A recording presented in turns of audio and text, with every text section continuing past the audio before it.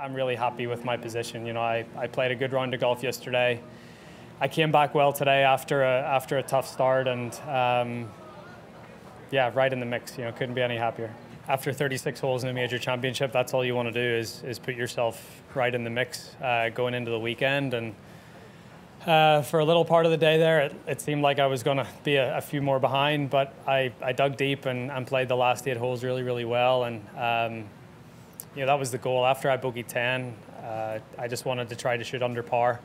You know, I had some chances coming up, and just played a really clean 8 holes, which was pleasing. Hit fairways, hit greens, give myself chances, and you know, got myself right back in the tournament.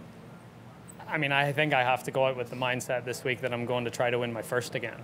I think that's sort of the, I mean, and I'm playing as good as golf as I've played in a long time. So I have a lot of experience.